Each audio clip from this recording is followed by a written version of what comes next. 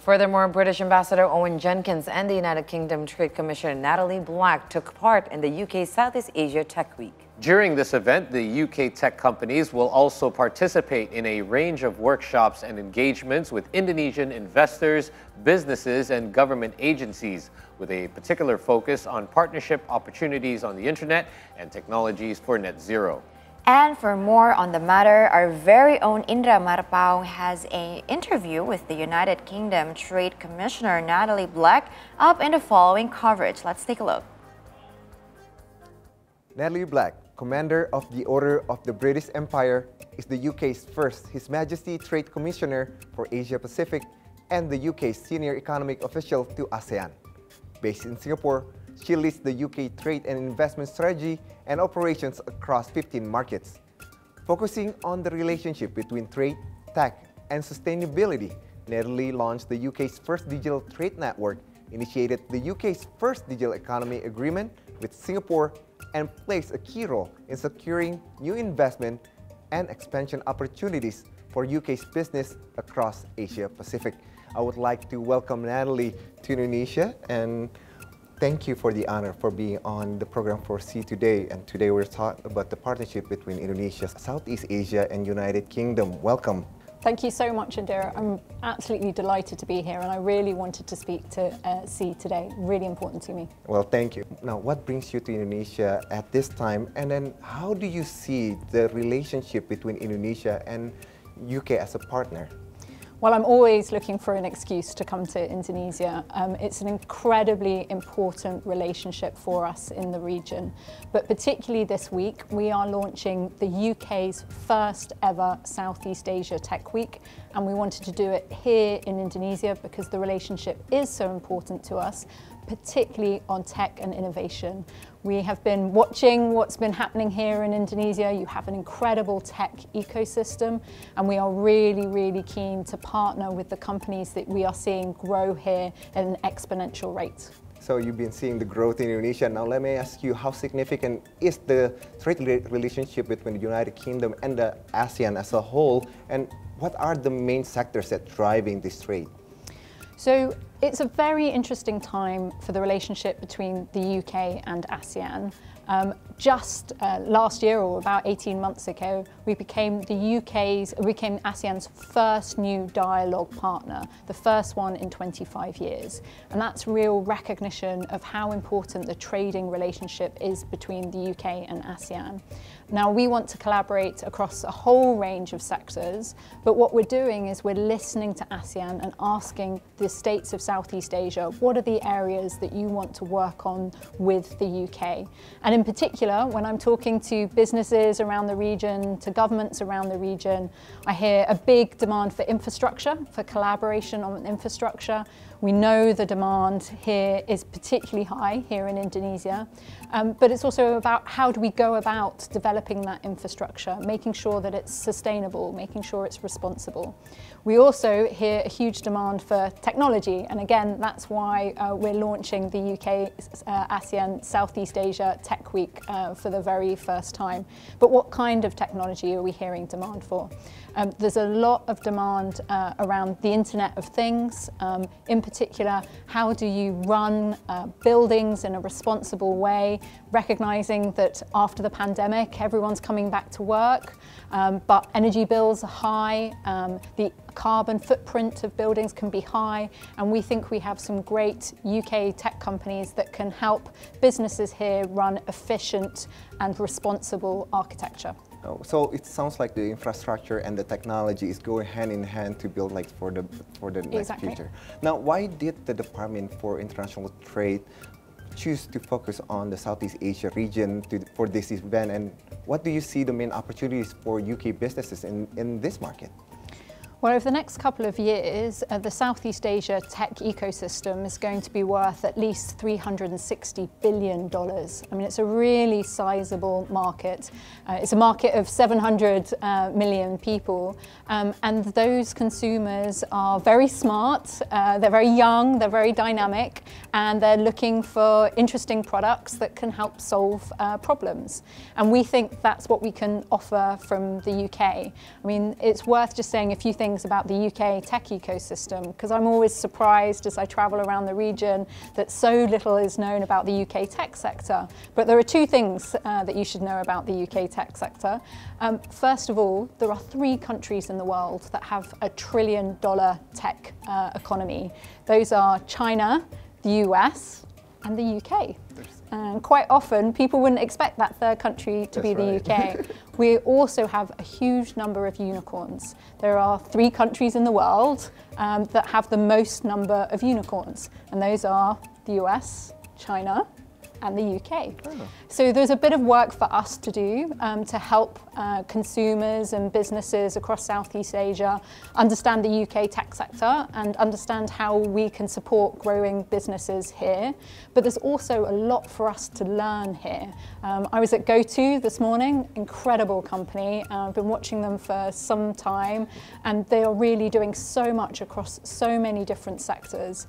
And we have brought 14 UK tech companies here to Indonesia as part of the UK Southeast Asia Tech Week. And we brought them to GoTo because we wanted them to learn from an amazing Indonesian company that has a whole range of products and services. There's pretty much no part of the economy that isn't touched by GoTo, and I understand now it represents about 2% of Indonesia's GDP. I mean, that's incredible, but it's also trying to be responsible and sustainable. And so we think that maybe there might be some interesting partnerships between UK companies and companies like GoTo. So it's a watch and see, and we're very excited about the potential. Well, that's great. It sounds like not only the Indonesia and the Southeast Asia is learning from the UK, but it looks like, from what you mentioned, about 14 or 15 companies actually learning from what already exists from like the ecosystem for technology in Indonesia. Now, can you tell us more about the activities that are planned for the trade delegation to Southeast Asia, and how will they benefit UK technology companies seeking to expand into the region? Well, what's been really interesting as we were planning this week is the demand from UK companies. There are so many UK companies that want to come here to Indonesia. We recognise the talent here. You have phenomenal talent, you have great ideas, and as I say, you've got great companies. So the 14 companies that we have brought are hand-picked. They particularly focus on green technology and the Internet of Things, because those were 2 areas that we know Indonesia is very interested in. And they're literally in the same building as us here, and they're having lots of business-to-business meetings. Just today, they're going to have 73 business-to-business meetings. And it's been very easy, actually, from our point of view, to make that happen. You could see the real demand from different Indonesian companies wanting to meet British companies, and that's what we're here to facilitate. All right. Now, Indonesia and the UK signed a joint economic and trade committee agreement in 2022. And now, how is the agreement progressed so far? And then what do we expect from this agreement? So that's a real milestone for the UK-Indonesian relationship. I was actually here, as I mentioned before. I've been to Indonesia a lot recently, and that was my first visit after the pandemic with our Secretary of State for Trade. We were here for this first meeting. We call it the JETCO. And that's really formalising our trading relationship between Indonesia and the UK. And it's recognising that there's some challenges, some areas where we need to work together, particularly on market access. How can we make it easier for Indonesian products to come to the UK and for UK products to come to Indonesia?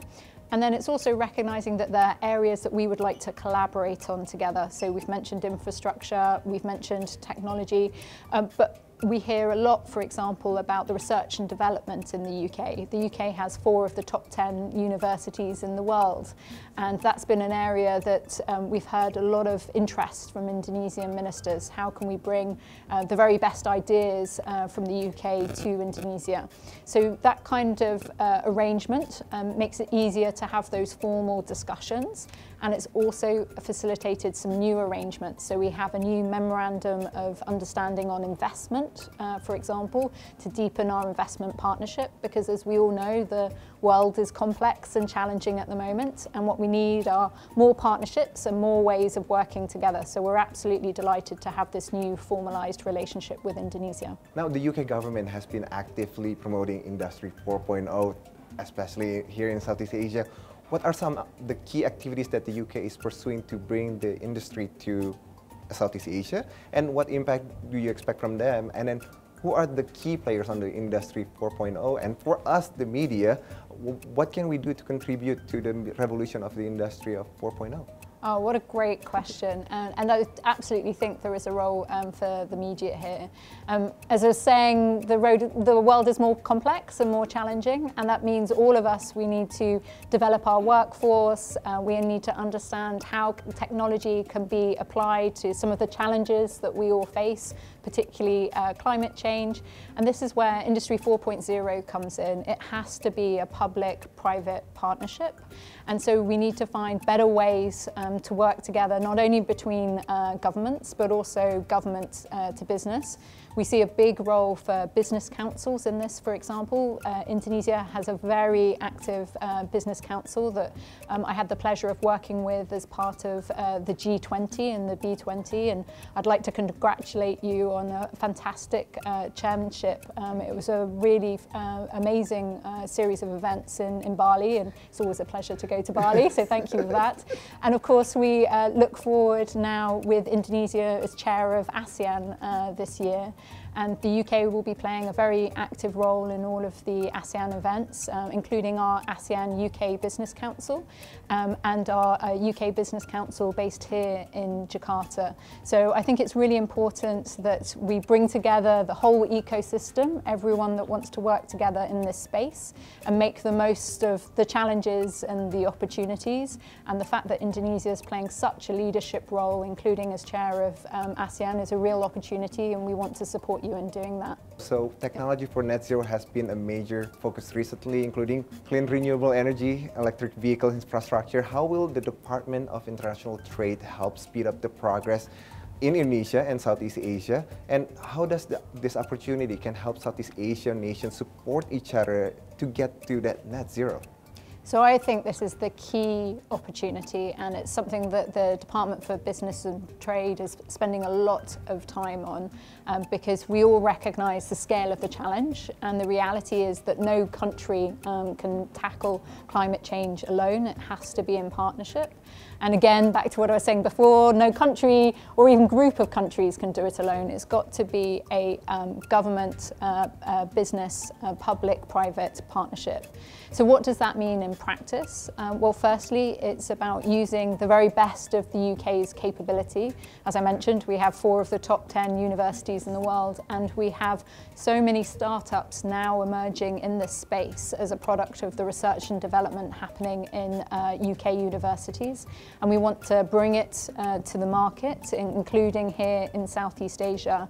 And we have lots of British companies that want to come to Southeast Asia because quite often it's countries here that are at the front line of the climate challenge, and they want to help, but they also want to learn, and so it's finding those opportunities. So out of the 14 companies that we have here in Indonesia today, over half of them are what we would call green technology, and that's a whole range of mapping the data to try and understand how big the problem is, through to practical applications that can actually start to solve the problem, so reducing the emissions of buildings, for example.